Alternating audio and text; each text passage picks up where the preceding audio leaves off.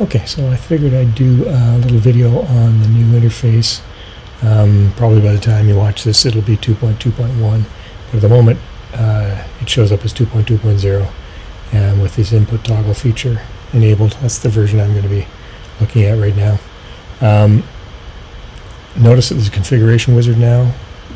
The first time you've installed this one, you probably see this configuration wizard, and it gives you some setup stuff, which is kind of cool. Now you got to notice that you need to actually tell it if you want to use Stream Deck with the companions. Sorry, use Companion with the Stream Deck software as a plugin. Normally, I just use Companion on its own, so I don't worry about that. I leave it as Companion natively. I'm not using X keys. I'm not using any of this stuff, so I leave that unchecked. But if you need it, here's where you set it. And I don't use a password, but you can do that if you want. And then it makes no changes because I already did this before. So the big thing is that information about if you want to use it as a plug-in to the Stream Deck software, you definitely want to set that. Okay, so I've got nothing. I've got a blank slate. I'm going to add the connections. So in my case, I want to take a look at the new RCP module. My console's at 130. Give it a save. And you get a nice OK if your console is actually connected. So I'm going to buttons now. So let's normally I would do everything with macros, so let's do that like normal. Do a macro here. And what's easiest to do is just use the emulator. I could use the Stream Deck too, but it's easier to show you on the screen if I'm using the emulator. So I'll click the macro. I'm going to go move channel 1 now. Okay, so I moved channel 1, and I've got macro 1. Now going back to the buttons, let's take a look at macro 1. It's got channel 1 moved, and I moved it down to minus 7.35 dB. Shows up as that. What's cool here is this relative function allows you to, instead of just doing absolutes, you can do relatives. So if I decide I want to increase the value by 1 dB every time I pressed it, that's what it would do. So as I press this button here, you have to just believe me that my fader is going up by 1 dB each time. And I can make it go down by 1 dB by making that negative. So, and again, if I had a video on my console, you'd see it going down by 1 dB. So the absolute and relative makes it really, really handy. But what's really cool is this new function over here, this little $sign. So that means you can switch it to variables, so using variables. So if you're not familiar with variables, they are really, really cool.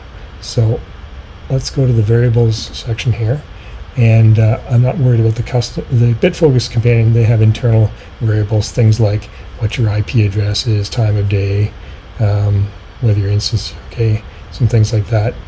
But that's not nearly as interesting as this one, the custom variables. So I'm going to create a custom variable, and I'm going to call it var1, just because I have no imagination at all. So okay, I've set that up to be a value of some sort. So I'm going to say it's 100. Again, we're just going to work with this 1 dB up and down type of thing. You need to set both startup and current. So startup is when you first fire up Companion. What's the value going to be? Current is what it actually is at this moment. And the reason there's two separate things is the current can change. You can actually modify this value in many, many ways. I can make a button that sets that value to a particular amount. I can calculate a new value. You'll see how that works. So now I want to copy the name of the variable, and then when we go to edit the button again, instead of using an actual level, I'm going to hit this button, and it changes to now a variable. So I'll just paste that variable in there, and custom 1, internal custom 1 var1. Now remember, this variable, what's it? It's 100. Okay, so if I click it now, I leave it out of relative for the second, and when I press it now, it's going to go to 1 dB. Let's see if it does. Yes, it does. It goes to plus 1 dB. And so that works perfectly. If I go relative, it will continue to go up 1 dB. So it's taking the value of this custom variable and putting that value in there instead of an absolute value. So why that's really cool is if I create a new button here and I make this button change a variable. So, I didn't talk about the browse function here. So the browse function is this new thing that's really cool. If you have a whole bunch of different instances, different modules, each one is listed separately now, so you don't have a giant list of all your modules and all your functions all at once. Now you can pick just the RCP functions, and as you add them, this thing will stay up on the screen, and you can continue to add different functions and then hit done, and it's done. So this is way easier than the way it used to be. So that's a little side thing. But in the meantime, I'm looking to add.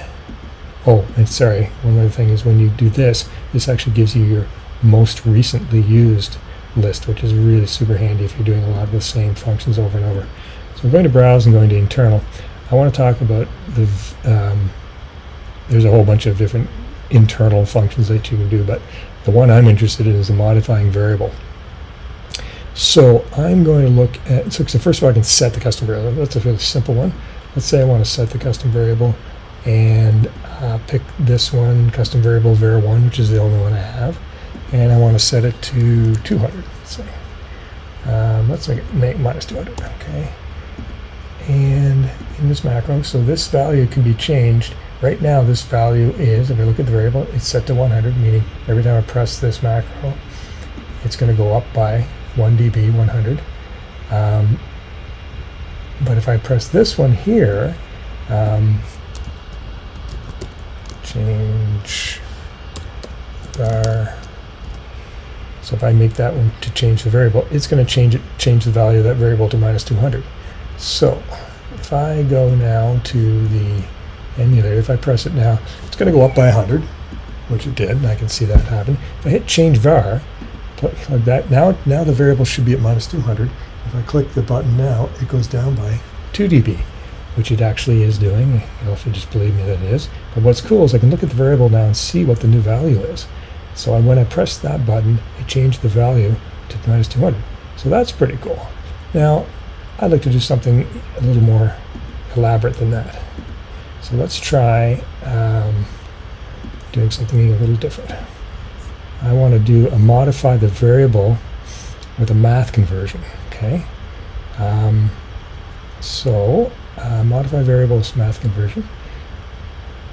Is that one there with math operation. Okay, I'm done. So taking a look at it here, again, we want, which variable is it? I got to find the one. It's going to be at the very bottom, luckily. Custom variable, var1.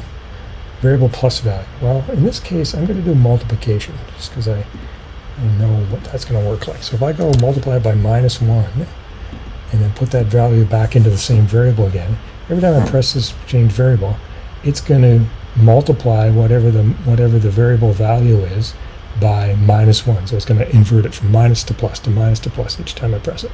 So let's change the name of this to plus minus. Okay. And this is actually a ink deck channel 1. So now let's see what the variable's value is. It's minus 200, right? So if I click this button here and then look at the variable, it's still at minus 200, right? Because I didn't actually click it. Sorry. If I click the variable here, click it, and then look at the value, you see it went to plus 200? Let's watch that again. So if I click it, and now it's going to change to minus 200. So my function is multiplying the value of that variable by -1, so it inverts and reverts. It's positive, negative. So now if I'm pressing this button here, at the moment it's going down, it's going minus. And if I hit this button, it's now going to go up, up, up, up. So that's really friggin' cool. So you can imagine the kind of stuff you can do with internal variables, just to being able to have things go up and down by a certain amount, or have a particular function do something different depending on other parts of it. So that's kind of an overview of this, and I think it's going to be really, really cool. I hope everybody can give it a try, see how it works for them, and play with it a bit. I went through that pretty quickly, so take your time and go back and stop and pause if you need to. Ask me questions, but give it a try, please, and let me know if I actually broke anything by doing this. Very cool. Talk to you later.